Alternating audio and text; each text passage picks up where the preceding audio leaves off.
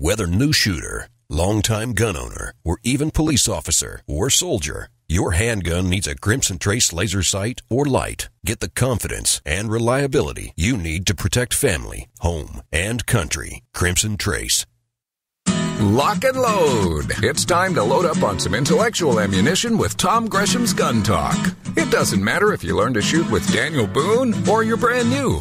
You're welcome here. This is the original national talk show about guns, and Tom Gresham is your guide through the maze of ballistics and politics. So grab your phone and call in right now, 866-825-5486, or just dial 1-TOM-TALK-GUN. Now, here's Tom. Broadcasting nationwide, this is Tom Gresham's Gun Talk. Your views, advice, and questions are the driving force of gun talk. Call Tom now at 866-TALK-GUN. That's 1-TOM-TALK-GUN. Or reach out to us via email at tom@guntalk.com. Let us know what you think about the gun-related issues of the day. Now, here's Tom Gresham. All right, we're still talking about guns. We're going to be talking about gun rights for just a little while right now because this stuff is hugely important. I've been covering guns and gun rights, well, pretty much all of my life. One of the leading lights when it comes to scholarship on the Second Amendment is Stephen Holbrook. His 1984 book, That Every Man Be Armed, was the first book on gun rights on the Second Amendment, at least in modern times, and is still considered a standard. Everybody's got to have that on your bookshelf if you want to really know the history of the Second Amendment, where it came from, and what it means. It's a real pleasure to welcome Stephen Holbrook on right now. How are you, sir? I'm great, Tom. How are you today? Well, I am doing great. You have argued cases before the Supreme Court, have won cases, Second Amendment cases. You've written books. You are a leader in scholarship on the Second Amendment. You've been doing this, it seems like, practically forever, at least as long as I can remember. Well, I don't want to date myself now. Let's watch out. It's been a long time. That Every Man Be Armed actually came out in 1984. Yeah, 1984, that Every Man Be Armed. And I actually am thinking about that book as well as your latest book, which is Gun Control in the Third Reich, Disarming the Jews and Enemies of the State. And I see at least one very strong parallel, and that is you can't fully appreciate the situation that you're in unless you know the history and how you got to it. And That Every Man Be Armed traced the history, I mean, going way back, even to the ancient Greeks, to the Second Amendment and the right to keep and bear arms. And you went to great lengths in this book, Gun Control in the Third Reich, to not say the whole deal of, well, that's what Hitler did, so that's what they're trying to do now. I mean, you really went out of your way to say that's not what you're doing. But at the same time, I got to tell you, when I'm reading it, I'm getting cold chills because I'm seeing what happened back then and thinking, boy, there are some real similarities to what I'm hearing now. Well, one thing that's a universal thing about human experience is that there will always be people trying to control other people. It's a pendulum between freedom and slavery in various degrees. Sometimes it's better, sometimes worse, sometimes it's intolerable. And what happened in Nazi Germany in terms of disarming the Jews and enemies of the state, so-called, and what happened before our own revolution when the Crown tried to disarm the colonists, you see that as a universal fact of human experience. And so one thing that we always want to do is study our history and learn where we've been and maybe have some insight into where we're headed.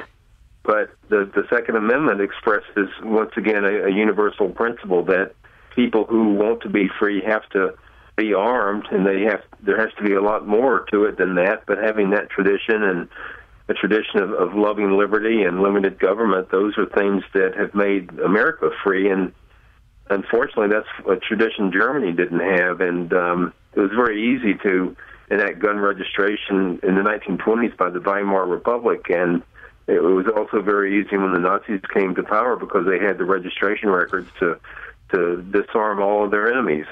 You make an excellent point here, and that is, people say, well, what What do you mean? Why are you worried about registration? Because our government would never do that. Well, maybe not, in terms of using registration lists to gather up the guns. But actually, it wasn't even the Nazis who registered the guns. It was the government before the Nazis, and whether it was benign, whether it was not, it was actually the mere existence of the registration list made it possible to confiscate guns.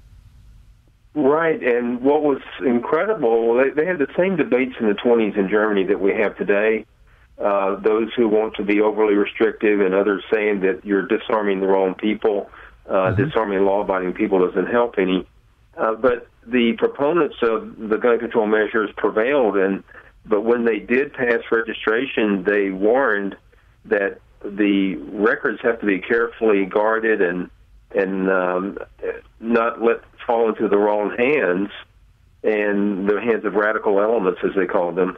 And guess who took power, though, in 1933? It was the wrong hands, the radical elements, and they had the records. They were able to centralize them, and by the way, they had the punch card technology by then. They didn't have computers, but they, were getting to centralized record keeping. And so there came a time when the Nazis first came to power. They violently attacked all of their political enemies, disarmed all of their political enemies. Number one, the Social Democrats, and then moved on to the Jewish population, particularly in 1938, the Night of the Broken Glass. All of that was preceded by the disarming of the Jewish population. What happened to make you decide to write this book? Because there's a lot of research in it. Did you, I get the impression that maybe some documents or some research became available that we didn't have before.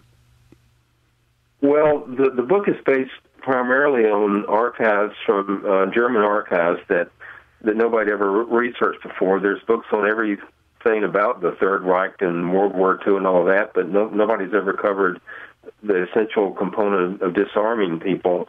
But it goes way back. I mean, we've all heard, like you said at the beginning of the show, that, here's a proposal. Somebody's going to say that sounds like something the Nazis would do, and no, they would never do a thing like that. Well, this took place in 1968 in Congress. There was a debate like that where registration was being proposed. It was defeated, but the proponents tried to claim that that was not an experience that people had under Nazi Germany, because Congressman John Dingell, who's still there, bless his soul, raised that issue. It had only been, 23 years after the war ended, and he said, this sounds like the kind of thing that happened in Nazi Germany. And they said, no, it would never happen, that there was no record that the Nazis had ever used records to disarm anybody, which was phenomenally crazy because they had records on everything. They had a blacklist of, if you weren't, if your name went on the blacklist, you weren't anybody in those days. And so that sparked my interest. I was a young man, and I've done research ever since. But about 15 years ago, I seriously researched it and got possession of all these archived documents, and that resulted in the book. One of the things I kept coming back to as I'm reading the book, and by the way, it's available on Amazon, it's available in Kindle as well as in printed form, so it's easy to get. We've got it on our website. If you go to guntalk.com and look at Tom's picks, it's one of my picks there.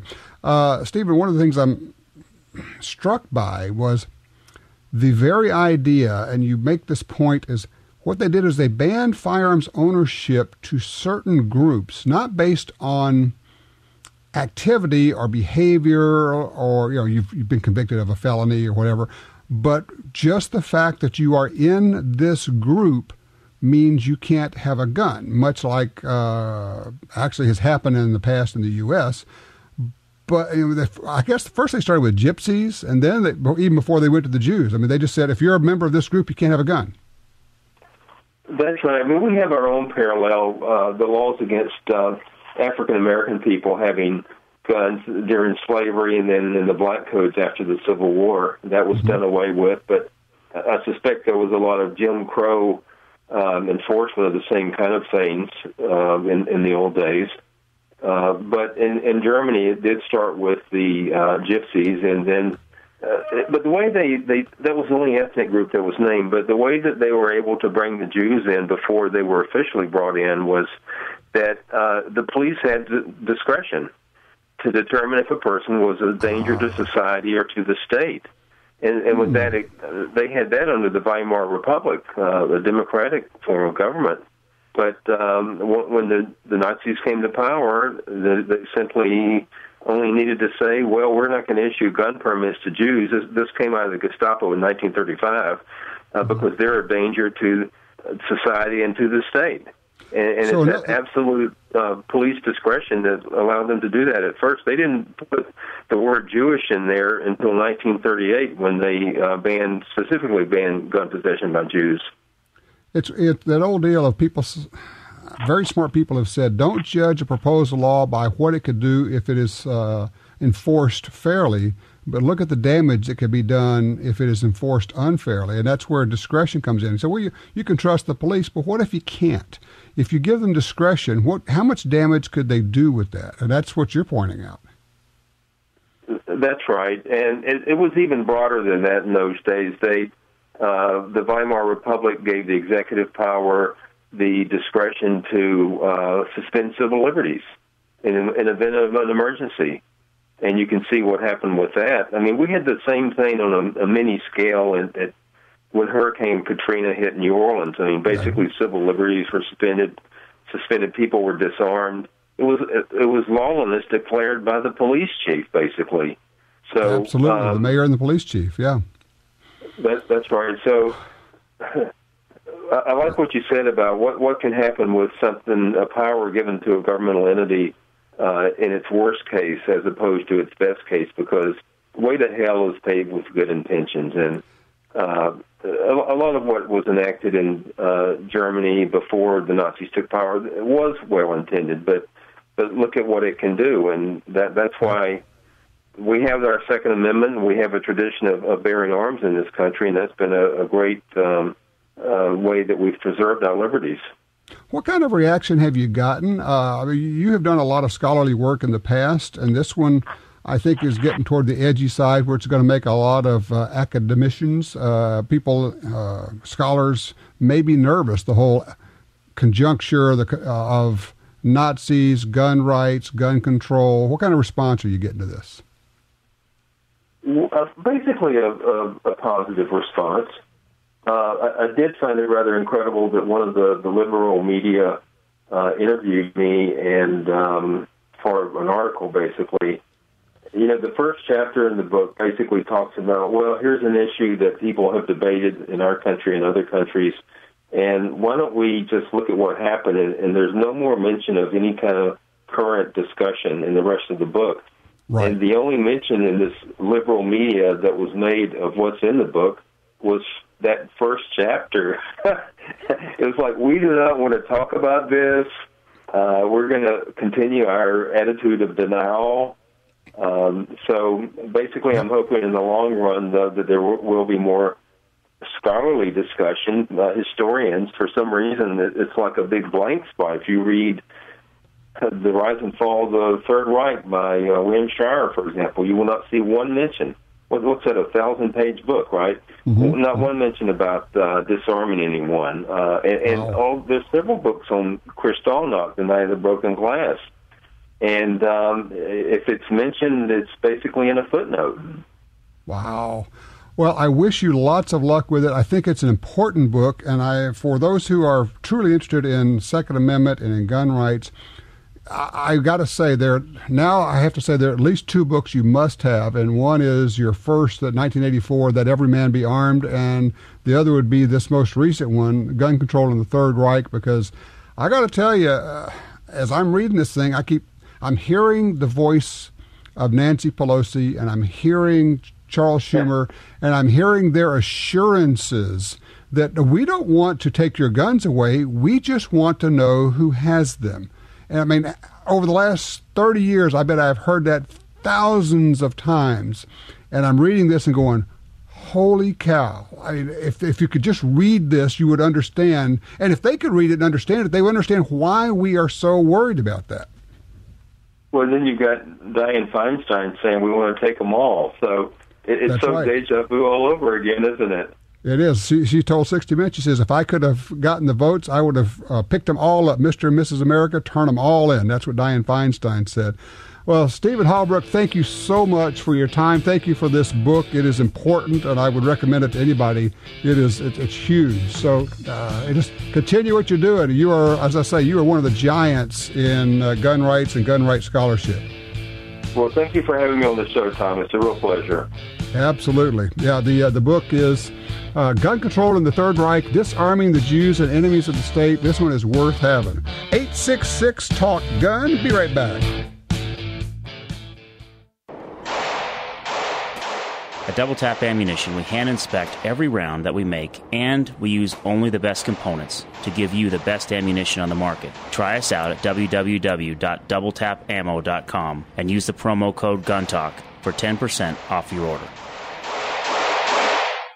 You already know Liberty safes are great values. Now they're offering an even sweeter deal for Gun Talk listeners. At libertysafe.com, click on the Fat Boy safe and type in Tom. Liberty will give you up to $250 off your purchase. Protect the things you value most. libertysafe.com, click the Fat Boy safe, promo code TOM, save up to $250. That's libertysafe.com. libertysafe.com.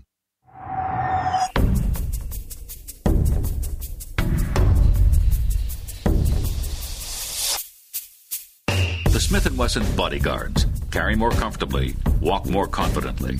When it comes to personal protection, nothing beats a Bodyguard. Choose the lightweight, compact, and concealable Bodyguard 380 pistol or the Bodyguard 38 revolver, both with a built-in laser sight. The Smith & Wesson Bodyguards. Carry more comfortably, walk more confidently. Looking for shooting instruction but don't know where to go? Well, we have it, and you can access hours of training and safety videos, which you can watch on your home computer. On GunTalkTV.com, we have top competitive shooters, the best in self-defense trainers, and folks who have hunted all over the world, helping you learn which gun to buy, how to use it, how to store it safely, and everything else you need to be a safe and competent shooter. We also have gun makers showing off their newest rifles, shotguns, and handguns. Doesn't matter if you're a veteran shooter or a complete beginner, you'll find what you need at GunTalkTV.com. You can check it out for free, and you can get full access for only $5.95 a month. That gives you unlimited access to hundreds of videos, and we're adding more all the time. Run the videos over and over to make sure you understand what's being said. Skip around. You're in control. Get smarter. Shoot better. Visit GunTalkTV.com.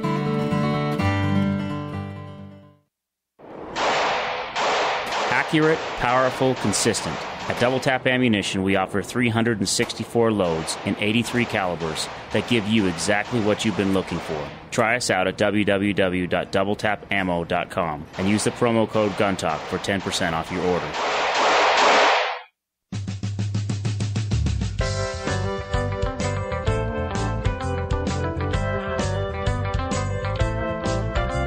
Got gun talk? As we've said for years, be sure and say thanks. Call your local station, or if you see them out and about, let them know you appreciate your gun talk. As for the version we won't broadcast, stick around and participate in the Gun Talk After Show. If you're on hold, tie a knot and hang on a little longer with the Gun Talk crew. Tom, Jim, Michelle, Michael, and you. We'll tackle stuff we don't cover on the airwaves. Speaking of the airwaves version, though, here's Tom. All right, back with you here. 866-TALK-GUN will get you in here. 866-TALK-GUN. We'll go to line 2 first. Chuck is in Crosby, Texas. Hey, Chuck. Hello, Tom. A while ago, you had a caller asking about 9mm submachine gun ammo, and you were discussing submachine gun firing from an open bolt. And man, that brought back some painful memories. About 1967, when I asked a NCO what he meant when he said that the M60 was a great machine gun because it fired from a closed bolt, and like a dummy, I asked, Sarge, how could it fire without a closed bolt? Man, I pushed up a lot of Fort Benning, Georgia, and it took me a while to finally get an answer to what they really meant when they said fire from an open bolt. Right. Well, for those who don't know, a closed bolt is like most guns. You close the bolt, and then when you pull the trigger, the firing pin flies forward, and the gun goes off. And in the case of a semi-automatic, then the bolt comes back, then flies forward, strips a cartridge out of the magazine, and then the cartridge is in the chamber, and then you pull the trigger again, or you can keep firing. Open bolt, you actually lock the bolt to the rear, and when you pull the trigger, it releases the bolt, which flies forward under spring pressure, strips a cartridge out of the magazine, and fires the cartridge as the bolt hits home on the base of the cartridge. And there are advantages and disadvantages of each. An open bolt system with a machine gun, one of the things it won't do, which is nice, is a round won't cook off. You sit there and crank out a couple hundred rounds out of a machine gun, the barrel gets real hot, and then the next round sits there in the chamber, and the chamber is practically glowing red hot. You could have a round cook off, just fire because the barrel's that hot. Won't do that with an open bolt because the cartridge is not in the chamber. But then, of course, open bolt lets dirt and junk and get in there, and there is a possibility, maybe a little bit more of a possibility of it going off if dropped. But so that's kind of the deal with open bolt and closed bolt. It's not an issue for most of us, because most of us don't get to have submachine guns, though they sure are fun. So appreciate that, Jack. Great story about Fort Benning. Let's see, line one. Walter is in California. Hey, Walter, you're looking for, do you have one of these HS Precision removable magazines? No, it's on the way from Brownells, and the reason for it is that I went shooting with a friend of mine who had just picked up the Ruger Gunsight Scout rifle.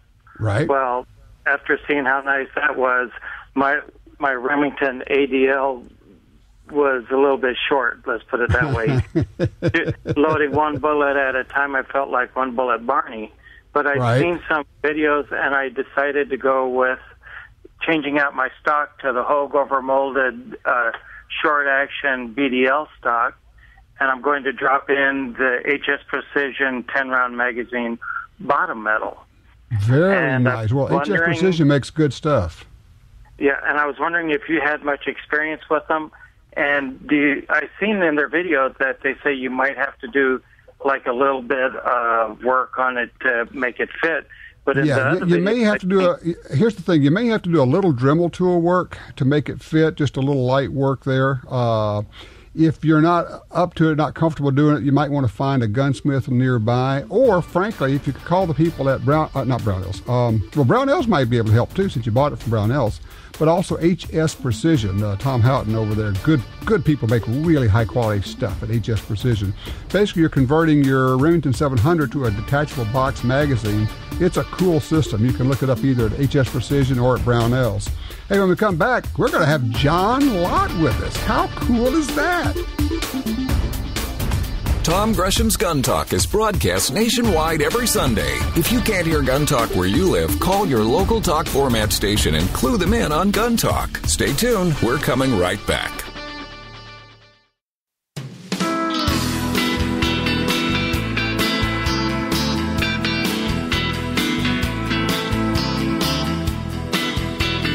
Now broadcasting nationwide on radio, via satellite, and through downloads, iTunes, the Gun Talk app, and other podcast clients. You're listening to Gun Talk with Tom Gresham. 866 Talk Gun. I can't talk anymore. That'd be bad, wouldn't it? It's 866 Talk Gun is the number here. Give us a holler. Also over on Twitter, I'm at Gun Talk. Tom Gresham here. You can shoot me an email, tom@guntalk.com. Having a lot of fun. We're joined right now by truly one of the giants in research and academia when it comes to gun rights. I mean, we're going to go from Stephen Halbrook to John Lott. How cool is that? John, how are you, sir? Oh, doing great. Nice to follow after Steve. Yeah, no kidding. Talk about a guy who has been there and done that forever. Let me ask you, I'm looking at your new effort here, the Crime Prevention Research Center. Essentially, one of the things you're saying is that the Obama White House is pouring millions of dollars, giving it to academics to essentially fake gun control studies that would support gun control. Is that really what's going on? Well, it's not just President Obama. You also have Michael Bloomberg and George Soros and lots of left-wing foundations. they're literally putting hundreds of millions of dollars. I wouldn't say, I don't know if I'd use the word fake, but what I would say is that, they know what they want to get at, and it's pretty bad studies. And the amazing thing to me, really poorly done, and the amazing thing to me is how the media just so uncritically reports them. And it's a broad range of studies. You have things that are put out by Bloomberg. When he puts out one of his funded studies, you'll find them getting a couple thousand news hits, which, I mean, you are familiar with the news business. You know that's a phenomenal amount of coverage, and yet it's completely uncritical. And these guys, when you read their funding reports, they're talking about a huge tidal wave of studies coming out in 2016, just in time for the presidential election. People, I don't think that's by accident that they're coming out then. And I think they're going to force, one way or the other, gun control to be a major issue at that campaign. And the thing is, you just can't let these things go unanswered. Just give you a recent study that was funded by Bloomberg that came out of Johns Hopkins. It was on these so-called universal background checks, on private transfers of guns to make sure that there were background checks on it. And they looked at Missouri when they got rid of their private background checks in 2008, saying, look, since 2008, Missouri's murder rate went up relative to the rest of the United States. Well, that's true, but the way the media was reporting it in terms of saying this proves gun control works, that doesn't follow, because you have 18 states that had these types of laws. You have to ask yourself why you only picked one state. And the reason why they picked only one state to go and report the data from is that it's the only one that gave them that type of result. The other 17 didn't do that. Plus, if you're going to look at when the law is removed, maybe you want to look at what happens when the law was put in place. If they believe that that was responsible for the murder rate going up, then presumably it would have been responsible for the murder rate going down when it was first put into effect in the early 80s.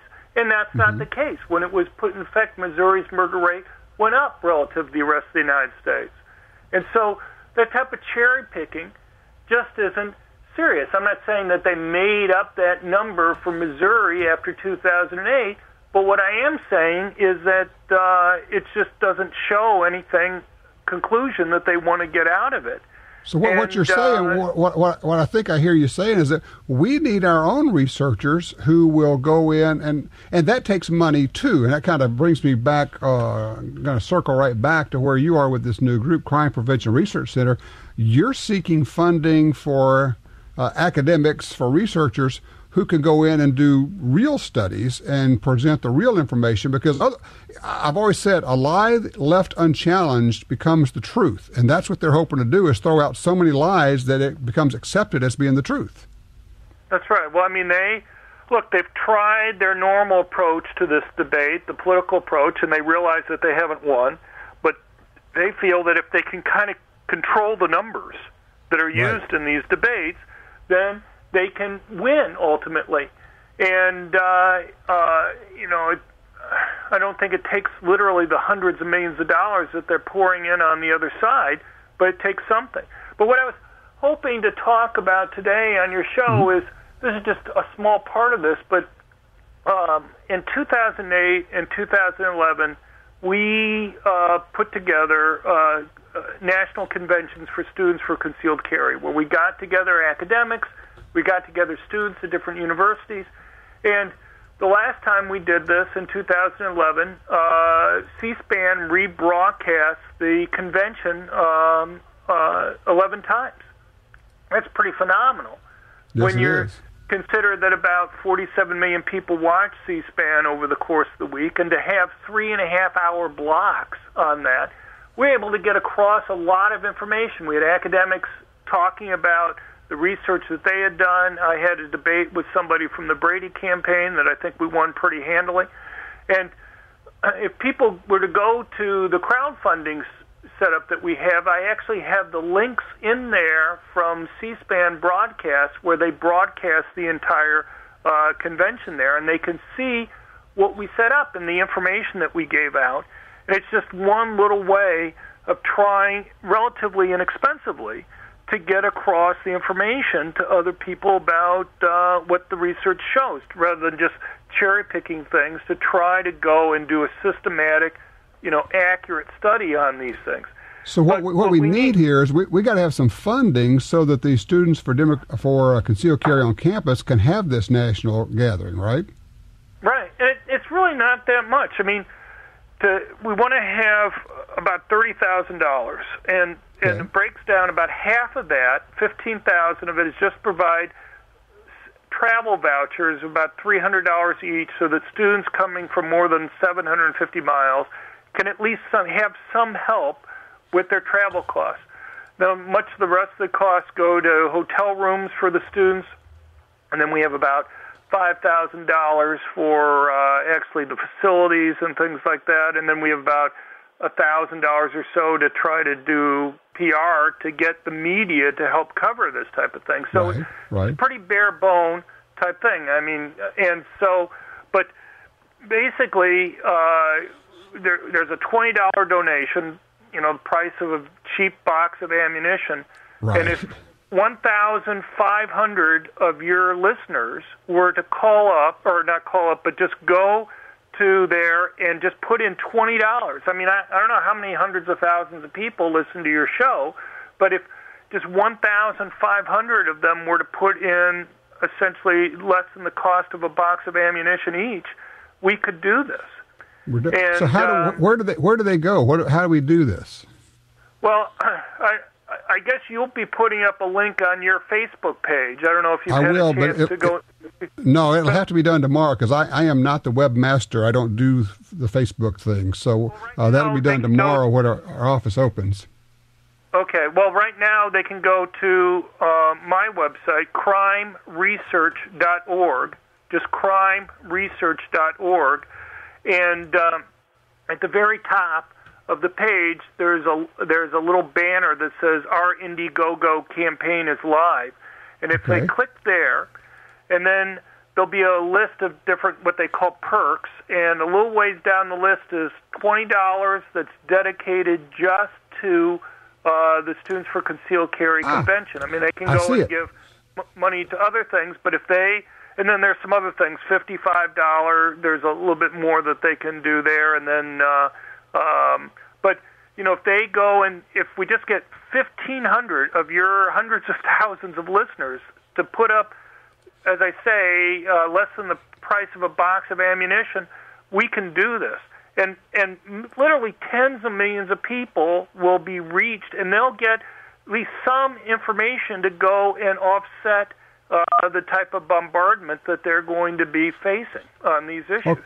Okay, the website is crimeresearch.org, .org, not .com, people, listen up, it's .org, crimeresearch.org. I just went there, I'm going to click, I'm going to throw I'm going to throw a little bit more than $20 into it. That's the other thing, you're not limited to $20. If you want to throw $20, go for it, but whatever you can throw in there. John, we're going to see what we can do to help out. We'll put a link to this on our Facebook page. I'll throw it out on Twitter, and everybody's got it now. And then, we ought to be able to get this done. We could do this. If each of us just says, hey, $20, come on, it's just $20. We could throw that in there. Right. I mean, rather than a night out for dinner, if, this is the type of cause, I mean, all this money will go completely to run the convention if they click that particular perk that's there. And, this is, you're helping out young people. They don't have a lot of money to go and pay for, a trip out there, but it'll help energize them when they go back to their schools. It'll help.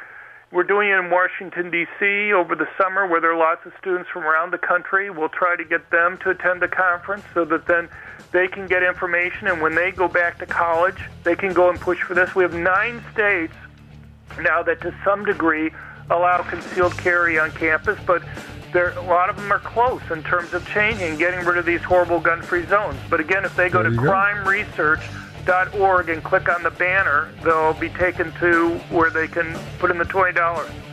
We'll do what we can do, John. Listen, thank you. Thank you so much for all that you do. You're out there as I say, the tip of the spear. You're getting it done. Thank you, my friend.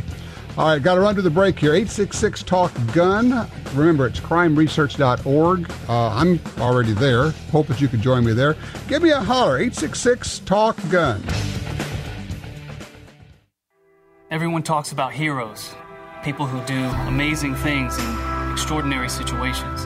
Well, I'm no hero. I'm just a guy who wants to protect his family, to keep them safe the best I can. It's my duty as a husband, as a father, and I won't ever let them down. Introducing the Carry On series from Taurus, the ultimate collection of concealed carry firearms designed for discreet, reliable personal protection. Visit TaurusUSA.com to learn more. Carry on. Successful hunters know big bucks move early and late, often when it's too dark for common scopes. When that monster steps out, you might see him through the scope, but the crosshairs disappear. All that work and you can't take the shot. But with the Trigicon AccuPoint scope, you'll get the shot. Its bright aiming point glows in daylight or darkness. No batteries needed. AccuPoint scopes are water-resistant and nitrogen-filled, feature multi-layer coated lenses for the brightest image, and you can adjust brightness of the aiming point to match the conditions. Adding 10 or 15 minutes to each end of the day can double the magic moments when the trophies move. You can't hit the target if you can't see the sights. Trigicon AccuPoint scopes. Check out the different models at Trigicon.com or call 1-800-338-0563. Brilliant aiming solutions from Trigicon. Home invasions happen anytime, day or night. Do you have a firearm close by? You can. And still keep it secure with one of the great wall safes from Console Vault. Plate steel construction, 2 levels of security, and models which hide in plain sight. Install 2 or 3 around the house. Always nearby, but secure. Locked, but quick to open. Visit ConsoleVault.com. That's CONSOLE Vault.com. Hi, this is Doug Koenig, professional shooter and winner of over 60 national and world championships. If you shoot an AR, you need to be running the new Sharps Reliabolt. This bolt is amazing. The Reliabolt was fired 7,500 consecutive times by an independent test facility, jam-free. If you need the peace of mind and safety of not worrying about a jam, then buy the Sharps Reliabolt. Sharps Reliabolt is available at srcarms.com and tell them Doug sent you.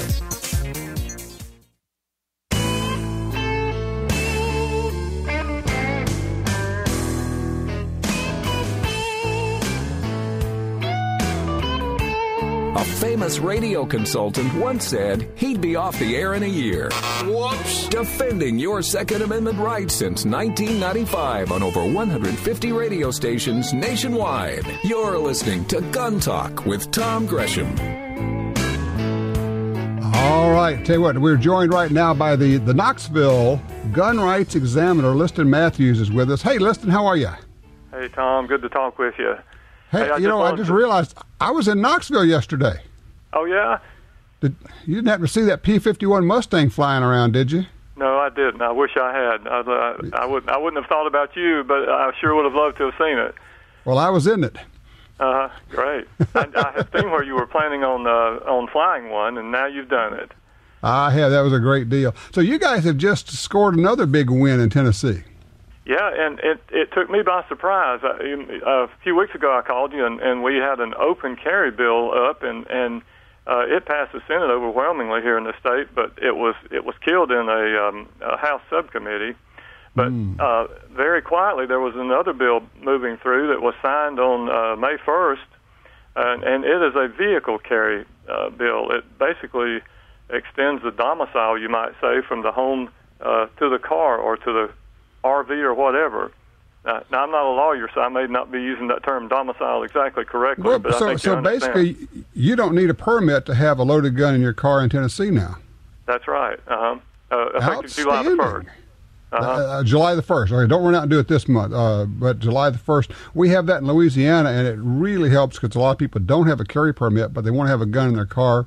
It's also a good way to cut down on the carjackings. Hey, listen, you knew we were going to be short on time, and I appreciate you getting right to it, and thank you for everything you're doing. You guys can check out, just Google up Knoxville Gun Rights Examiner, and you can read what Liston's doing. He's reporting on gun rights quite a bit online. That is good news for the folks in Tennessee. Starting July 1st, you do not need a permit to have a loaded gun in your car. Very cool. 866-TALK-GUN, 866-TALK-GUN. Your gun question, you can call us right now. Join the NRA via Tom Gresham's Gun Talk website and receive $10 off the regular membership price. Log on to guntalk.com for details. You're listening to Tom Gresham's Gun Talk.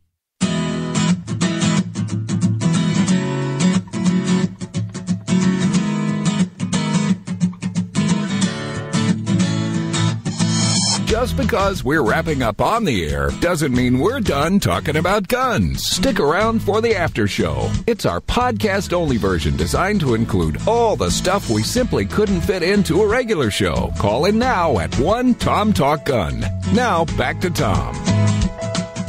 Hey, one of the things we're going to be talking about in the after show, I'm going to ask Michelle. She mentioned during the break there, when we're talking about students for concealed carry on campus, he says, if you're talking about all these sexual assaults on campus, so this is something we ought to be talking about. So I'm going to ask Michelle to weigh in on that one when we get to the after show. You can be a part of that. Just give us a call, 866-TALK-GUN, and we'll keep you over for the after show. I want to talk to Dave on line 2 out of Michigan. Hey, Dave, you got a question here. It's kind of interesting. Hi, Tom. Yeah, I'm trying to understand the reason that vendors that sell complete uppers for AR-15s sell them in a configuration that's less than 16 inches, like 14.7 inches, right? With an unpinned flash arrestor. It seems to me that if somebody wants a short-barreled rifle, wouldn't they want something shorter than just an inch and 3/10? Shorter than the limit? I'm kind of with you there. I mean, certainly this would qualify as a short barrel rifle, an SBR, and you have to pay the $200 tax on it and do the whole federal Mother May I deal. And I'm with you. Come on, if you're going to go short barrel rifle, go short for heaven's sakes. So get it down to 9 inches or 10 or 11 inches. I mean, some of them go as short as 8 inches, but you can run into functioning problems when you go to real short. But yeah, 14.5 inches. I mean, seriously, are we worried about 1.5 inches? I'm with you there. What's that all about? Okay, I just wonder if I'm the only one trying to figure out why they offer it that. They offer it with pinned flash arresters.